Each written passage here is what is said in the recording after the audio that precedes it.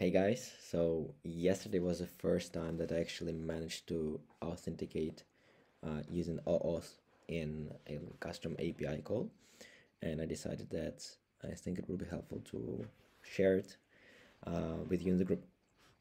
So for this particular example, I will be using Shopify. It has a pretty good API, and also it does have an option to authenticate using API keys. For the purpose of this tutorial, I'll be using OAuth. Okay, so the goal of this essentially request would be to query to get all of the products that we have in our Shopify store, and for that we'll be using the get, retrieve, or a list of products request as per the API documentation. Now, if we go to OAuth, and obviously this will be a bit different for each service that you are using, but in general, it will be the same. Here you can see a diagram of the OAuth flow. You can study on your own, but the most important goal that we have really is get this access token, which we'll then be able to include in all of our requests and essentially authenticate in a very similar manner to the way we do with API tokens or with bearer tokens. Now, there are a few steps involved within this. The first one in this case is actually going to the partner dashboard and creating a custom app. This app will be private, so not displayed on the marketplace, and can only be connected to, in this case, just one store. So let's go to the partner dashboard and create a new app. We'll be creating a custom app. App name will be OAuth test, and here we have a few URLs which will become important in the later stages. For now, we can just say test.com and HTTPS test.com. As we go through the tutorial, we'll actually update them. So let's create that.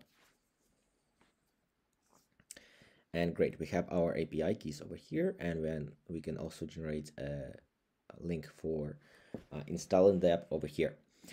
Great, we have the first step done. Now let's generate the installation link. And as said before, in this case, for a private app, you can only connect it to one particular store. And so we'll need the URL of that store over here. Let's go to generate link. We choose the merchant store and we generate the link. Fantastic. Okay, we have the install link ready. Now the next step would actually be to actually ask for the permission. So send a GET request to that link. And as you can see, after the merchant clicks the links to the install app, your app, so the app that we are creating, will receive a GET request on the app URL that we have specified in the app settings, right? So these are the ones that we can find over here in the app setup, the app URL, and then redirection URLs. Now, it will provide the shop, the timestamp, and the HMAG query parameters. In these cases, we're actually not building a full application, let's say, around it, and are just authenticating for one account. We actually don't need any of that information, but we still have to initiate one request to that URL, to the installation URL, before we can actually proceed with the rest of the steps. So let's do that. We can just paste it in the browser and press enter.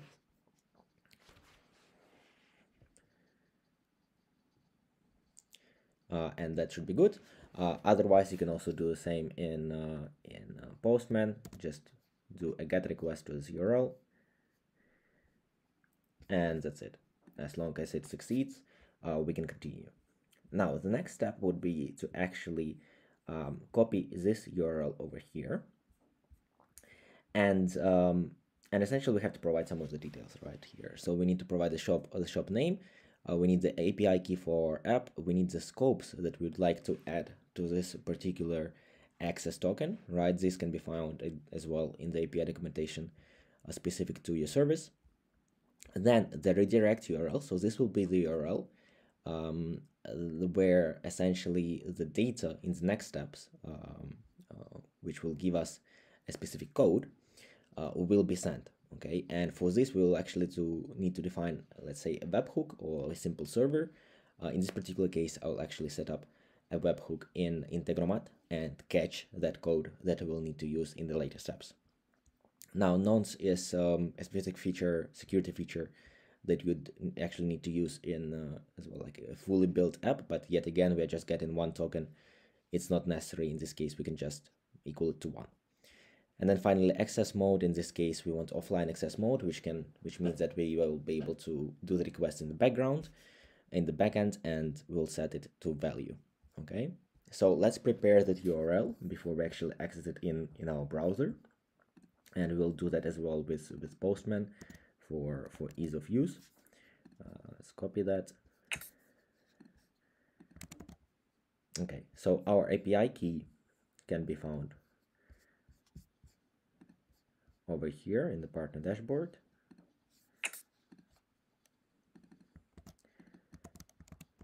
The scope in this particular case will be just read products, as we are just getting the list of products.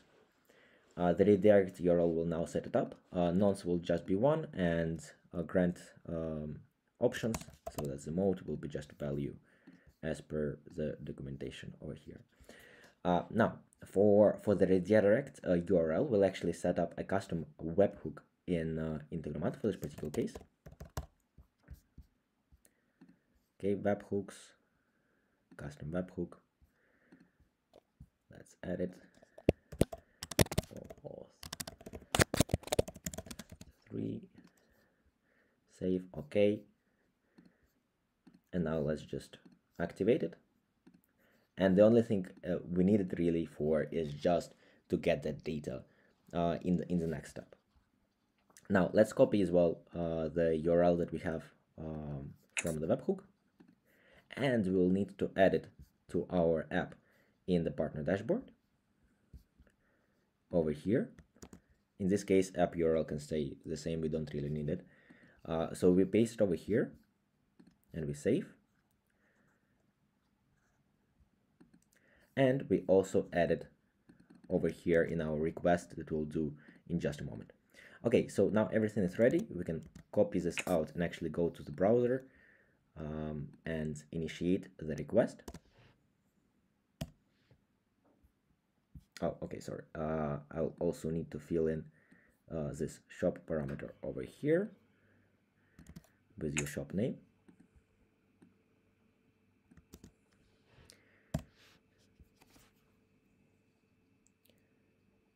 And now, as you can see, we are presented with this authentication request for this particular app. As you can see, we have the scopes over here, which is just view products. And as soon as we click install app, it will actually send a request to the redirect URL that is already activated in webhook, in Integromat to catch the parameters that we need. Okay, let's go to the next step. As you can see, when the merchant clicks the install button on the prompt, they are redirected to your app server, and the authorization code is passed in the confirmation redirect. Okay, so let's do that. Let's click install app. Accepted, that's a message from Integromat, so it worked. Let's refresh over here and let's see actually this operation that we got over here. As you can see, we have all of these details, right? And this is the particular code that we'll actually need for the next step. Now, as well, if it would be a real app, you would need to do some security checks over here as well, but we can, again, skip this for the moment. And the last thing to actually get a permanent access token in this case is to make a post request to this specific URL, passing in the client ID, the client secret, which are the API keys, and then the code that we have over here. So let's do that. And this will be in the request body. Okay, so post the shop name, automation for lawyers. It will be a post request. Then the body will be raw JSON. And so one of the variables will be code. And this is the code that we got from Integromat. Another one would be client ID and client secret.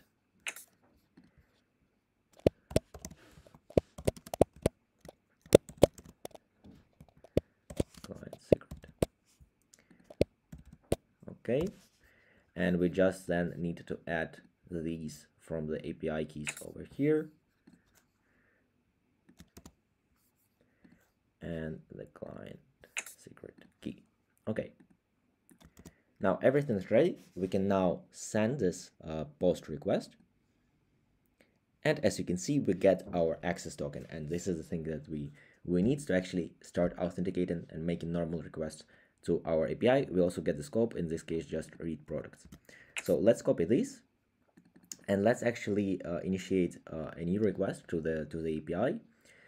We will add in the header section, we will add our API, our access token, and the way that we're going to call it is again is referenced in the documentation. Make an authenticated request, and we need to pass it as X Shopify access token. Again, it will be a bit different for every API that you're going to use. Now that's it. Now the URL of our particular request, in this case for getting products, will be just this, and we don't actually need anything else. So let's do that, and let's change this to the name of the store.